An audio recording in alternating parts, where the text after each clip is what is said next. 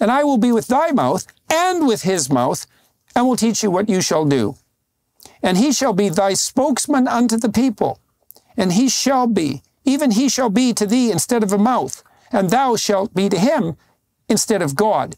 And so now we have this building of an intermediary structure. Jonathan, you've maybe got some things to say about that. I think that this is the beginning of this idea of the importance of the intermediary structure, but not just importance, but also the manner in which God will fill the world is through something like that. And so it's really radical what he's actually saying. He's like, I'm going to set up a structure in which you're going to be God to Aaron, and I'm going to be God to you. And so it's going to be like this hierarchy of sub-gods. And you'll see this. So this is just the first example of it. But then as the text continues, there'll be all these different iterations of this intermediary structure, whether it is the structure of authority that his wife's father is suggesting, and then whether it be the law itself. The law is these mediations. Jonathan, why do you think that first mediation or the first appointed sub-God has to do with him being, right? Because it's just as easy for God to say, I will make thee speak clearly. Yeah.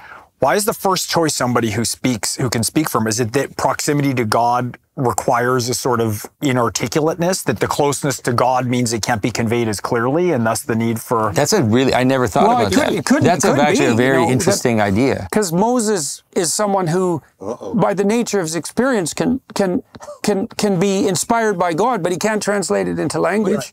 Wait a minute, if you speak articulately, you're not close to God? Well, I think it's... I think it's a twist. Well, in light of that... But isn't there something very striking here that we're told that he says, I'm not eloquent, and yet, at the end of the book of Deuteronomy, we read that, and there arose not a prophet since in Israel like unto Moses, whom God knew face to face. Now, so this idea that Moses is the prophet par excellence, and yet we're told, he says, I'm not good with words. I mean, well, it means you can be good without being able to think verbally. That's part of it. Well, clearly he grew. Well, there's the scene face to face, of course. There's a That's narrative trope of like the blind prophet. Yeah. There's many narrative tropes like that where you'll have someone who's deficient in the prophet who doesn't see but actually sees spiritually. So it's like this and the need for the storytelling. But here's the opposite, right? He sees God face. He says, I just mentioned Deuteronomy.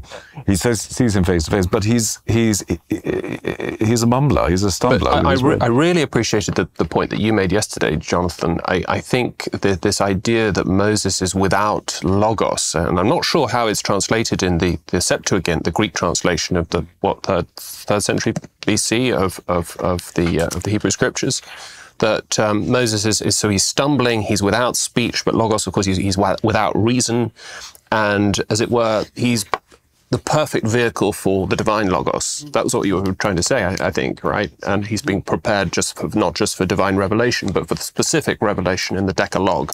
And it's important to understand the mediation. So the difficulty with mediation is that as you go down the mountain, because as you come down, then there's the problem that things can start going off key right away, because that's the problem of mediation. It's like on the one hand, it offers the identity down into the particulars, but also then it starts to get wonky. Sure. And so if Aaron, you're up on the mountain, someone might make a golden calf while they're down at the bottom. But that's exactly. But it's Aaron who makes the golden calf. Right. It's the one that God establishes as the second tier. That's right. That's right.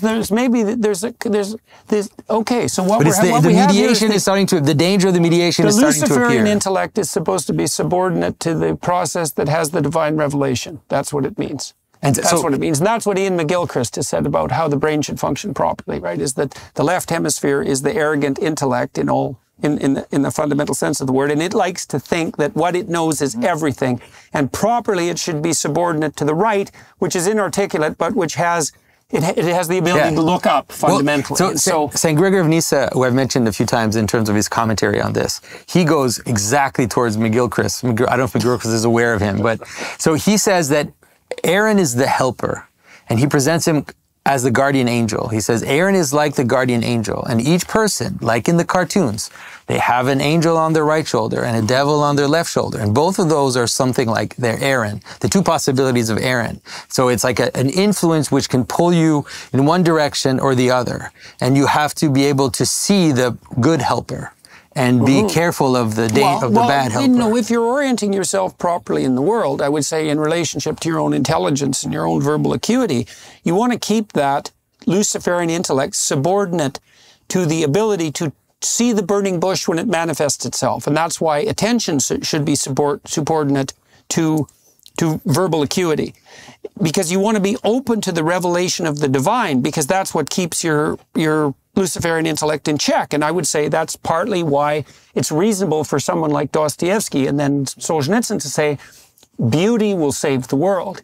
Because you have a revelation of the divine in the apprehension of beauty. And that has to be translated into the verbal before it's... Yeah, so attention, definition. Attention first, definition second. Well, and I would say the heavenly hierarchy, most fundamentally, is the hierarchy of attention. That is what it is.